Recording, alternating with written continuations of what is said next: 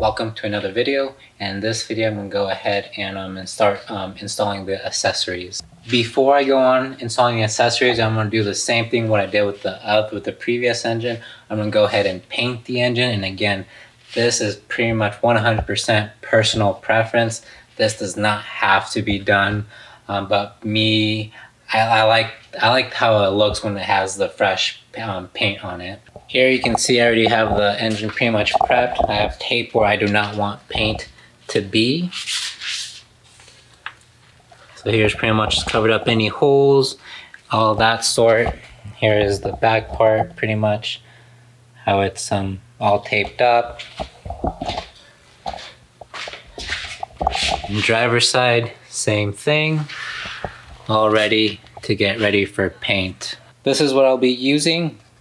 I'm using the primer first, and then I'll be moving on to the actual paint itself, and it's just aluminum paint. The reason why I'm painting the engine, there's two things. The first thing, just as far as appearance wise, it looks really nice. I like how it looks. It looks like it's just like fresh out of the factory.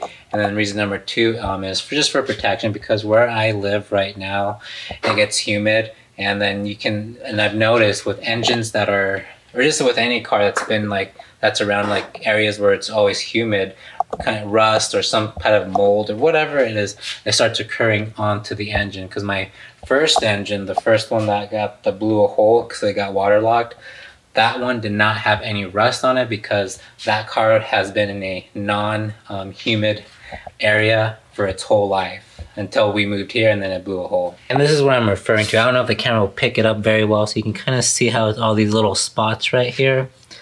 So I've noticed, with these engines that are, kind of based out of, in places where there's humidity, it gets these. So with the paint, that'll just help prevent from any further development of this. And again, I don't think it's gonna ruin the structure of the engine. So I just want to try to make this engine last as long as it can, because apparently with my luck, that has not been true. So hopefully the third time is a charm. I'm gonna go ahead, get the cars all out of the way, and then because I'm gonna move this over to the garage bay door over there. Here I have the cars out of the garage, and here's my professionally done homemade paint booth. So yes, I'm very proud of my setup. So here I'm gonna go ahead and paint it. Like I said, I'm gonna do the primer first. I'm gonna do 3 coats of the primer, and then after that I'll do the 3 coats of the actual paint itself. Primer is all done. So now I'm gonna let it sit for about 10 minutes, then I'll go ahead and start putting on the 3 coats of the paint. All right, so the paint is finally done. So now I'm just gonna let the paint to cure. It's gonna be about 24 hours I'm gonna do this, so pretty much just the waiting game for right now, but so far I'm really happy with how it came out. It's been 24 hours and I am very happy with the paint, how it came out, how the engine came out. Pretty much looks brand spanking new. Now I can go ahead and install the accessories. So one thing that I remembered from the last engine install, since it's still pretty fresh in my head, was which goes on first. Do the headers go on first, or do the accessories go on first? This is all going to depend. Because I do have the JHM V2 headers, the headers need to go on first, because if I put on the accessories first, I'll have access to these top, the nuts right here, but for these bottom ones right here, I will not have access, especially because it's so, all this is occupied. I need this room right here to tighten the nuts here that go on the bottom part of the headers. The last build, I remember that was a thing that I ran into, because at first I installed all the accessories first, then when I came to put on the headers, that's when I found out that I couldn't have access to these right here. So I had to remove all the accessories off from both sides, put on the headers in first, and then put on the accessories. Only applies to the side parts of the accessory, so the driver's side or the passenger side. But as far as like the clutch and then the up in the front, like with the crankcase pulley, that doesn't matter which goes on first, because the headers really don't affect it. The only thing that kind of affects it, because the headers do kind of stick out probably up to right here, is probably the rear where the clutch goes. And it does not affect it. It just, only thing it limits you is how much you can, you know, rotate without, you know, hitting the headers. So what I'm gonna do is I'm gonna go ahead and install the clutch first. So I have the wide range of motion with the ratchet and whatnot. And then I'll go ahead and put on the headers. So here you can see I have not put in the seal yet. So that's what this is right here. So I'm gonna go ahead, put in the seal. And again, I do not have the correct tools to do this. So I'm definitely gonna do the poor boy version of it. But I'm not gonna say to do what I do. So I'm not gonna advise that. So I'm just gonna say, always have the right tools to do it, unless if you're confident enough to do it the poor boy version of it. The rear seal is nice and installed. It's flush with the back timing cover. So now I'm going to go ahead and install the flywheel. When it comes to installing the flywheel, I have the JHM/034 Motorsports lightweight flywheel. So just to keep one thing in mind, these holes are not evenly spaced. They're not symmetric. It looks symmetric with the naked eye, but in reality, there's a bigger gap aligned here. Same thing with the crank. So you gotta figure out, you know, rotate the flywheel until you can see all the holes line up. Because if the, say these three right here might line up, but these other three down here will be off center from the crank. So just make sure to rotate, before you start torquing things down, make sure every hole gets lined up with the crank. Right now I only have 2 bolts installed, and these are only tightened by hand. There is no Loctite or anything like that. It's just to keep the flywheel in place. So what I'm gonna do is go ahead and start putting the Loctite on these 3 right here, and these 3 right here, and then I'll remove these 2, put Loctite on this one, and I'll start doing the torque sequence. All right, so I have the flywheel in torque specs. So according to JHM's torque specs, the first set of round of torques is 20 foot-pounds first in a start pattern.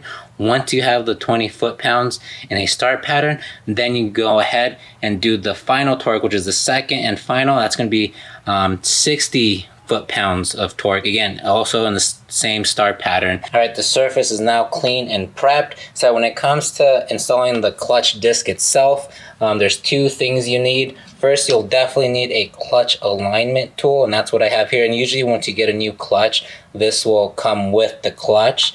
So in the side that you want to be facing me, so I want this side to be facing me, so it's the side right here where you can select the flange part of it, and then on this, which is all flat, that faces towards the engine.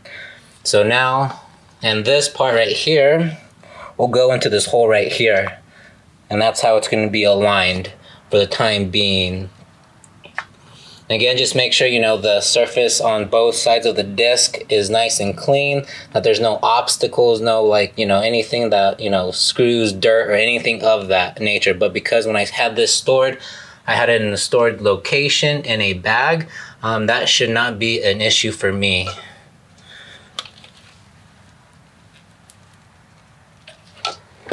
And there. And that is aligned for the time being, and it's going to be held there in place. Next part is the pressure plate, and here is the pressure plate. And again, the clutch and the pressure plate is from Ringer Racing, and this I actually got from Alex from AM Tune. It's definitely an amazing clutch, and it does pair up, if you do have the lightweight JHM 034 flywheel, it does pair up with the Ringer Racing pressure plate and the clutch, if you have that combination like I do. But again, Ringer Racing does have their own lightweight flywheel, which also you can get that from Alex at AM Tune. This is the stage 4 clutch. So for what I am doing in the power gains, this thing handles amazing for what I am doing with the stage 4 clutch here. So on the 034 flywheel, lightweight flywheel, yes, there's 3 dowel pins right here. So there's 1, 2, and 3, and they're gonna line up perfectly with the dowel holes that are on the pressure plate itself. So you just gotta figure out which dowel holes they are. So I believe it's gonna go in like this.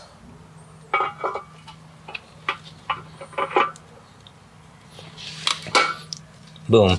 Now that it's all in, and then you're gonna have 6 screws and bolts. There's gonna be 1, 2, 3, 4, 5, and 6. And just like what I did with the clutch, I'm just gonna put 1 in by hand just to hold the pressure plate in place while I'll go ahead and put locks. So right now there is no Loctite on this right now for the time being. And then one on the other side just to hold it in place. So I'm gonna go, so now that the pressure plate is on, again I use 2 screws just for the time being just to hold the clutch in place, even though the dowels, that's what their job is, but just for the extra security so it doesn't fall off on me. So right now these do not have the Loctite just yet, and there is 6 bolts that need the Loctite, and it's gonna use the same exact red thread locker, high strength thread locker for the threads. Even though I am using 2 different brands for the clutch system, you know, the 034/JHM for the flywheel, and then the Ringer Racing for the clutch/pressure plate, I'm still going to use the same torque specs for the pressure plate onto the flywheel, because it's pretty much the same thing, because, you know, the threads are going onto the flywheel, which is 034/JHM. So that's why it makes sense to use the same torque specs what JHM has, because pretty much the materials, I'm pretty sure it's pretty much the same exact material, metal, just, you know, this part right here is slightly different design, but overall the torque specs should be the same. So according to JHM, their torque specs is 33 foot-pounds, and again in a star pattern. I want to explain as far as how JHM has the explanation for the torquing down the pressure plate. So pretty much what you want to do, because there is a spring in here, so if you were to try to torque this down all straight to 33 foot-pounds, it's kind of going to be off because this is a spring. So what you want to do is you want to make sure all the bolts are actually flush up against the flywheel. So for me, that actually happened to be around like the 15 foot-pounds. So what I did first, I torqued all the bolts about to like 9, so I make sure that 9 foot-pounds, make sure that all 6 bolts were about 9. Then I went to like the 15, and that's when I started noticing that the 15 foot-pounds, that's when the spring was finally now fully compressed up against to the flywheel. So 15 for me, that's what it was, foot-pounds around all 6 bolts. Then after that, then I was able to torque all the remaining 6 down to 33 foot-pounds. So I'm going to do the driver's side, because I've been doing the driver's side of everything and then working my way up towards the passenger side. I'm going to follow that same pattern. So I'm going to install the driver's side headers first, and then I'll do all the accessories like the AC compressor and the power steering. And one thing you'll need new is the the gasket for the exhaust. And with this, this is the part number, and you can get 2 of these. These are actually symmetrics. The headers are on. Next, I'm gonna go ahead and start doing the AC condenser. Again, there's really no right or wrong order to do the AC condenser first or the power steering pump second, or vice versa. So AC compressor's on and held on by 3 screws to the engine. So this bolt right here connects to the engine straight, and then there's this second and third one right here. These get attached to a plate, which I actually failed to mention, so that is my fault. So I don't know if you can kind of see, there's a plate right here where my finger is going, and that plate is held on by 2 screws. Those 2 screws bolt onto the actually engine block itself. So what I did is, to install this, first I put this the axle right here. I installed this first, and you have room to put it in all towards the back of the engine to give you room right here. So once this is in, I was able to take this out and start threading it here. So I used 2 pliers right here, 2 wrenches I mean, and I just anchored one side, and on this side I went ahead and tightened it. So that is, then I went ahead and put the gasket, a little seal that goes over this kind of like this little gear part. The way that the power steering pump connects to the engine block itself, so right here there's 2 screws. So there's a shorter one and then there's a longer one. So that's what's gonna connect right here. And then the third part is this gear, the teeth mesh, the teeth gear, whatever right here. That's gonna go ahead and pair up right here. It's gonna be this guy right here. So this goes in like this, and you gotta make sure that there is this little kind of like this gear. So this goes towards the engine. This goes here, let me try to get 2 hands. So this goes towards the engine right here, or towards the timing if you want to say. This goes in like this, and that where that sprocket is right here for that power steering, that goes in like that. Actually, there's 3 bolts that hold on. So the 2 that I just mentioned right here, and this 3rd one right here, this is when you actually put the transmission back onto the engine. So right now, don't worry about this one. This will go back on once I connect the transmission to the engine block itself. Power steering pump is on. It's held on by these 2 screws. So the top one is the long one, bottom one is the shorter one. And then as mentioned before, that 3rd screw is gonna go right here. That's for when the transmission, time to put on the transmission. So for right now, don't worry about that right now. Driver's side engine mount frame is on. So these are straightforward to get to. This bolt right here, and then that bolt right here. So this 3rd one right here, you're gonna need it's gonna be an 8mm Allen, but you're gonna need like one with the swivel so you can get, because you can't get to this bolt straight on. You'll need to have it approach at an angle. So that's what this is for. And if again, that's what the headers. I mean, I can only speak for the JHM V2 headers. I can't speak for the other headers that are out there. I know with the OEM headers that is not an issue. You can get straight to it with just the, you know, your regular 8mm Allen. Driver's side of the headers is wrapped and completed, and I did slightly something different than what I did with the original when I did it the first go around. So the second go around, what I did is I put tape, a heat reflective tape on each where kind of like where the pieces are. So here's piece 1, 2, 3, 4, and then 5. This is not meant to like reduce, like, you know, help reduce heat. It's mostly to help reduce the, you know, the fiberglass fragments, like kind of like you can see, I don't know if you can see, so see that right there? So, you know, with the unions, you know, with time, you know, that thing kind of starts to flare out. So this is kind of help to kind of keep it from flaring out. When it comes to installing the water pump, there's a few key things that needs to be done before just go ahead and just throwing it on there. First, one of the things, again, there's no particular order, is this kind of Allen screw right here. So this Allen screw actually goes into right here. So pretty much what happens is this is turned by the oil pump, and the oil pump is turned by the gears on the back. It's all gear driven. So as the timing, so as the engine's rotating, the gears are all rotating. So there's another kind of like this, but a lot longer, that goes towards from the timing components to the oil pump. That's what, you know, makes the pump work.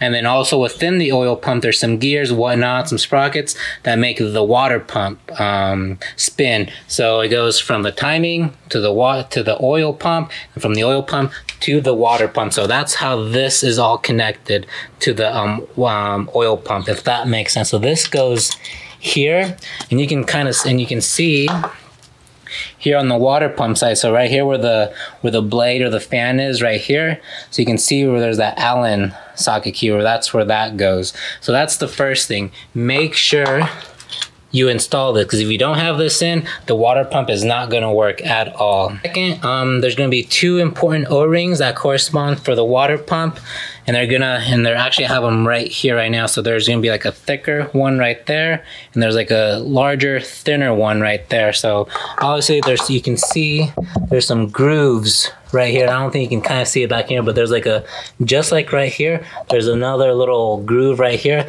and that's where the O-rings go. So go ahead and put the O-rings in here first, and then install it. Don't install it with the O-rings like that already inserted. So you have total 4 screws, and you have 2 sizes, a longer one and a shorter one. So the longer screws, so if you're facing the water pump like this, so pretend that it's installed, the 2 longer ones go up on top. So right here, and then the shorter screws go on the bottom part, which go right here and right there. This thing is the coolant crossover pipe. So there's 2 O-rings needed.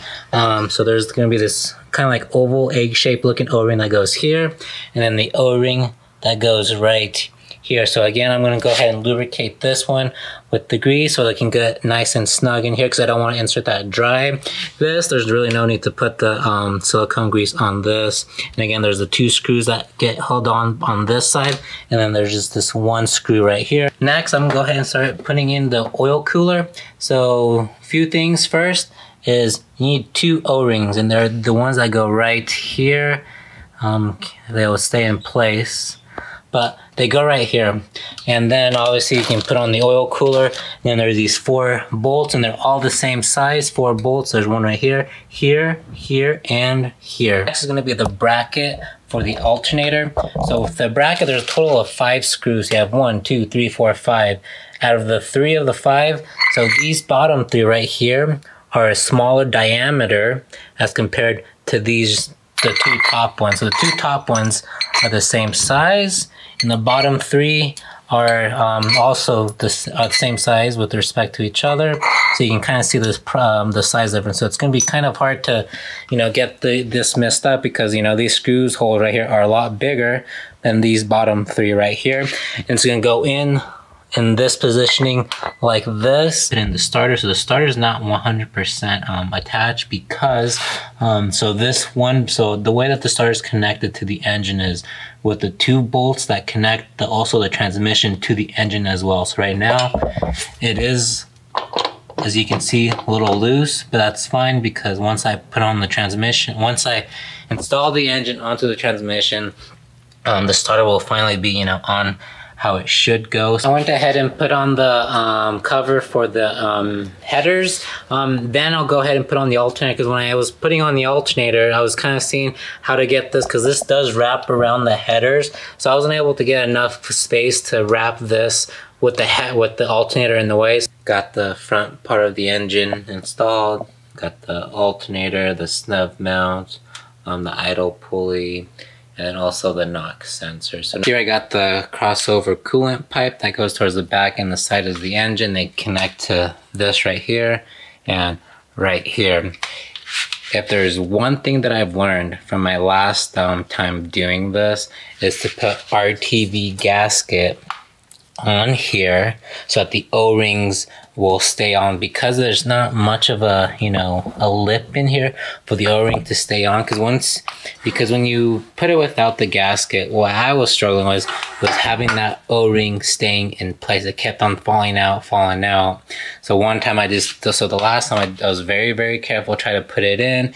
As I was putting in last minute, the O-ring came, I think it was past the driver's side. Yeah, the driver's side. The driver's side O-ring slightly fell out, and then it got pinched when I started torquing it down. And then once I started putting coolant on, I noticed that there was a leak coming from the driver's side of the engine, and it was coming from right here.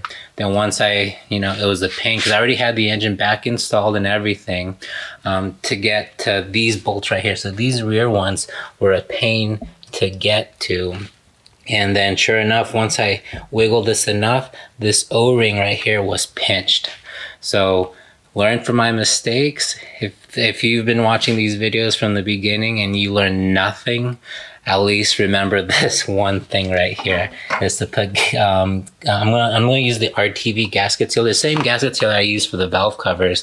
I'm gonna put like a little dab in here and in here so that the O-rings can sit nice and easy. And then I'm gonna very, very carefully verify that the O-rings are not fall out or anything, because I do not want that mistake to happen again. Here, so you can see what I'm talking about. I know this is completely overkill, but I do not want to change out this O-ring once the engine is installed. So I got the 4 screws torqued down in the rear. So here in the passenger side, got the screw connected right here. Here I got the hose, the little coolant hose, that connects here from the alternator. One thing, I was finally able to connect the dipstick. So the dipstick, there's a connection arm right here that goes to right here to the block. And then obviously it goes down there to where the dipstick hole goes. On the power steering line, that gets connected to with this, and also to the engine mount right here. So also I've connected the hose from the water pump to this hard line right here. So these are the spark plugs I'll be running. I got these from Summit Racing, and I'll post a link down in the description if this is mostly for boosted application spark plugs. So if you're just regular running NA spark setup, these spark plugs aren't really needed. You're just good with the OEM like NGK spark plugs. But yes, so these will be the spark plugs. There's no need to gap these spark plugs. So I can just go ahead, throw them in, and then torque them down. Here's the electrical harness. So on this side, here I got the ECU. That's gonna go towards the ECU, obviously. Here I got the where the coil packs go. The fuel injectors on the driver's side. This kind of goes to the AC condenser. This goes all the way down to like the rear where the water pump is for the washer fluid. Then here's kind of like the connections towards the back of the engine. So this is this connection right here is what goes right there. These connections right here are the connections that go right there on the passenger side. Here I got the passenger side for the fuel injectors, passenger side coil packs. And then over here, you kind of work my way down. So this is here for the MAF sensor. So this is the air intake temperature for the supercharger. This is kind of like a little DIY. I actually go into more explanation in a different video with that. What else? And this goes here to my positive terminal on the battery.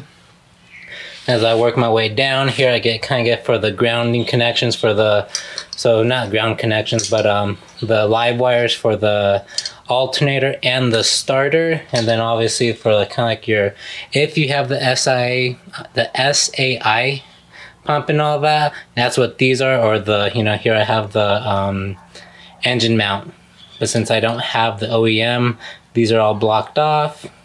And this goes, I believe, down to the oil pressure, or the oil level on the bottom of the oil pan. It is mostly completed. So I had to do a few little backtrack, just a little bit. So I actually had to remove this mount for the engine mount, because in order to install the harness part to the starter, I did need to remove it because I do not have clearance for that starter. And same thing here with the, you know, the bolt right here. Same thing with right here. So I have to go ahead and remove that, install the harness and whatnot, and then install the engine mount harness back on.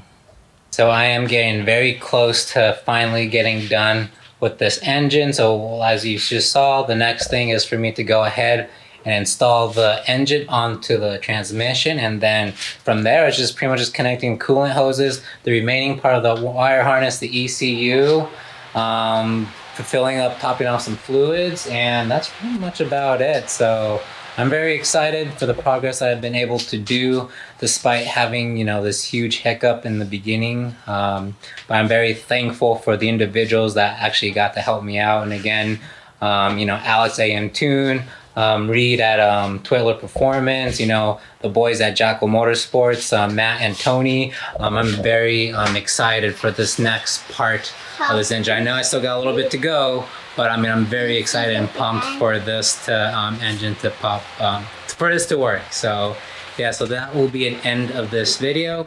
And if you hear any background noises, it's my little kid. I'm trying to teach him some new things, but he's really getting more fun out of the fan more than actually the engine build. But that would all change once he gets older. I mean, that's the hope. Hopefully he doesn't grow up just playing with fans. Hopefully he gets more into cars, just like his dad. All right, so that'll be the end of this video, and I hope you guys are learning something new, and hope you guys have a good one. Thanks.